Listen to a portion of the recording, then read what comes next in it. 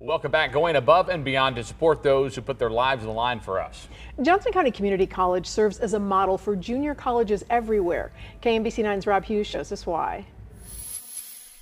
It just, I don't know, broke my heart. Kenna Zumwalt saw the stress repeated deployments had on student veterans at Johnson County Community College. They were desperate, disconnected, and they were just struggling.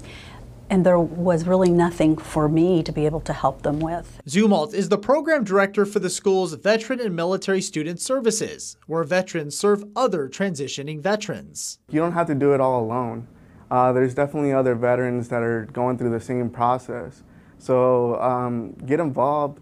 Definitely take advantage of other resources here. Students have access to the Kansas Commission on Veterans Affairs and a community veterans engagement team. It's a great way for us to honor both current and past service members and veterans, but it's also a great connector between the community and the college. JCCC was also the first school in Kansas to be accepted into the University of Michigan PAVE program, Peer Advisors for Veteran Education.